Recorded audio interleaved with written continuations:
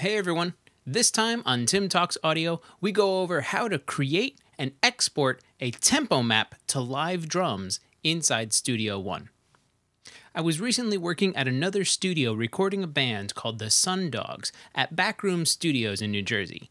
We were doing the drums live and we did the click track to the intro of the song, but after the entire band came in, they wanted more of a live feel.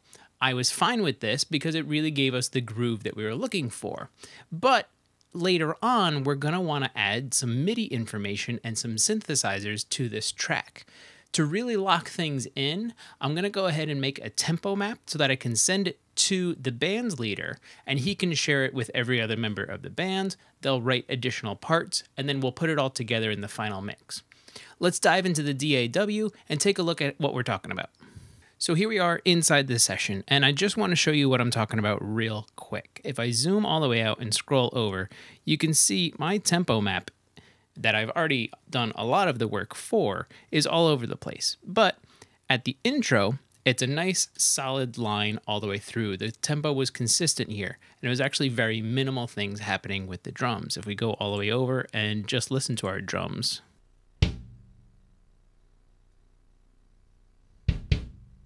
That's it. They do this for about 32 measures, and then once the full band comes in, they wanted more of that groove because they were all playing together anyway. We had to track this one song in a single day, so we made compromises and just said, you know what, let's all track together and get the feel of the song more so than it being perfect.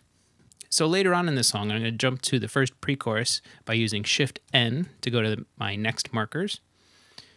And we'll zoom in. This is where the whole band came in and the tempos just started to be whatever it was as the groove was.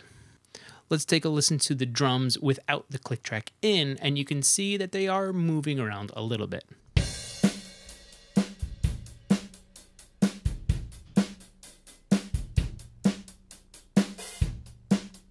Now, it's very minimal. It started at 130 beats per minute. And if we go into here and raise this up, you can see it doesn't deviate a lot. 128, 129.6, 127. Really, these changes, measure by measure, are not big. You're not going to notice them.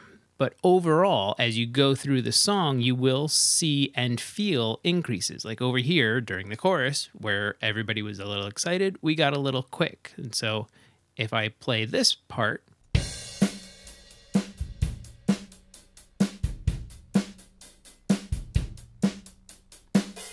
versus over here,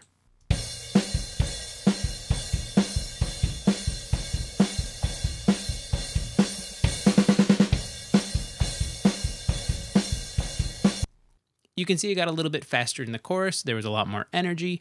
And if we zoom out, it's going to look crazy because I've extended the tempo track here. But there are a lot of deviations. In the middle section here, there's a little bit of a dip. And then you can see how the band was playing with each other through all these different changes. These big spikes that you're seeing that are jumping out are really only just one measure. And it looks worse because of the size of my tempo track. If I was going to bring this back down and reduce the scale, you can really see it's not that bad at all. Okay, so let's jump to the end. And I'll show you how to make the tempo map. Okay, so one thing I want to show you real quick is my quantize settings. I'm just strictly on the whole note. I'm on the beat. I just want beat 1. I'm on bars and I'm on adaptive. So what I can do is come over and simply click on my tempo track, and this will add a node. But this may not line up with this beat right here. So let's zoom way in and see what we got going on. This one actually does, so we're going to leave it as it is. But let's go to the next bar, 173. If everything was the same, you could see that the drummer was very early. But what we want to do is create a tempo map to what he actually did. So what we're going to do is we're going to zoom all the way in. And with this node right here, is if you hold Command on a Mac or Control on a PC, you get this new tool. And this allows me to actually slide the bar over to this first hit.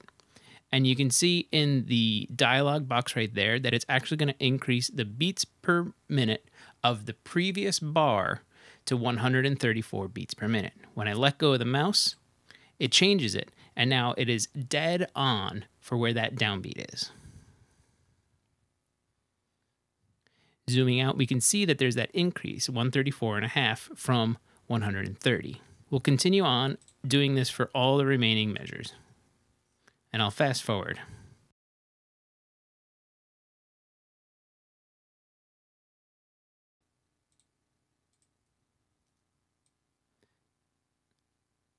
And there it is. That's the last one, because that's the last hit of the song.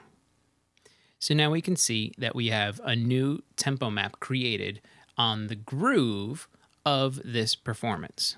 If we take a listen and turn the click track on, every downbeat of every new bar will line up, and the subsequent beats within there should line up as well. There might be a little variation because we're not going into every single beat. We just want the downbeat of the bar. Okay, so what I've done real quick is I've rendered a little section of the metronome, and I just created a little loop. Then if you go down here to metronome and hit the wrench, you're able to render your click track. And I needed to do this so that I could show you guys what's going on with the click track. And I just did render the loop.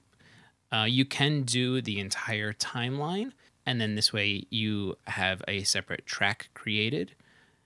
Or if you are just tracking and you don't need to render, the keyboard shortcut of C will turn the click track on for the appropriate outputs that have the click track enabled for them. So now what we can do is we can listen to this last little section with our click track and see if everything lines up.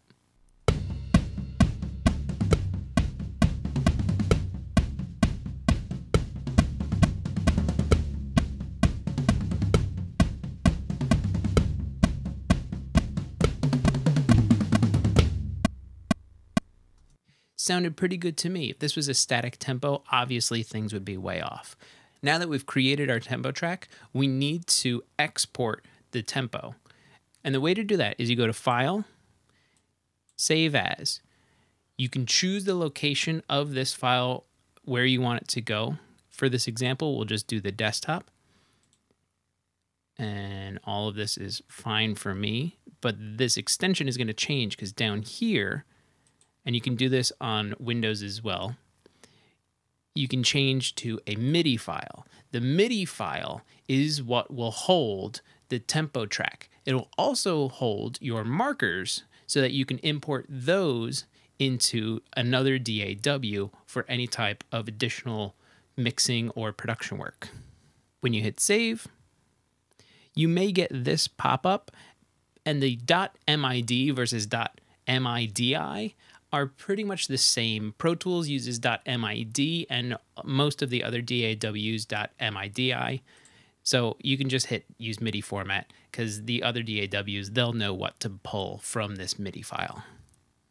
And that's pretty much it. You can then send the stems of the song plus this MIDI file to anybody in a band or another producer to be able to have the proper tempo and do any kind of additional mixing or production work that is needed on the song. They'll have to import that MIDI file into their DAW of choice in the correct way to do it for that program. Most of them these days, it's pretty much just drag and drop. That's all for now. If you found anything informative, please like and share the video. For more, visit timflansbaum.com. And if you have a question, ask it in the comments and I'll answer it in a future video. Thanks for watching.